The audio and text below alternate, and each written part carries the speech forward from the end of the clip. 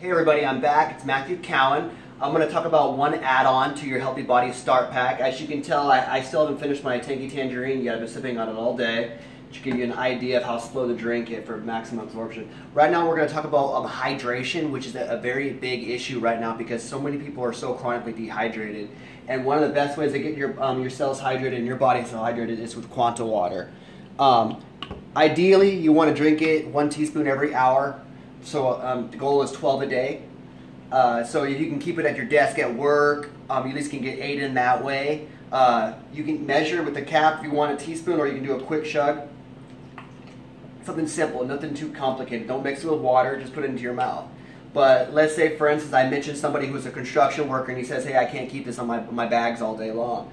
Okay, well, most construction workers, if they're smart, they keep water with them. So take a half-gallon container. This is glass, so you can store it in there. It's not going to get toxic. And just add two tablespoons to it. So go ahead and open it up. And you can take a tablespoon right here.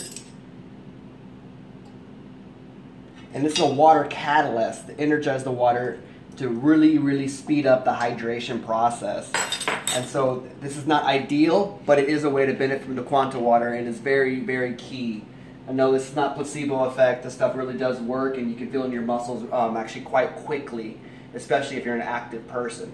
But this is just a quick little add-on to your Healthy Body Start Pack. Add in Quanta water. I'm Matthew. Peace out.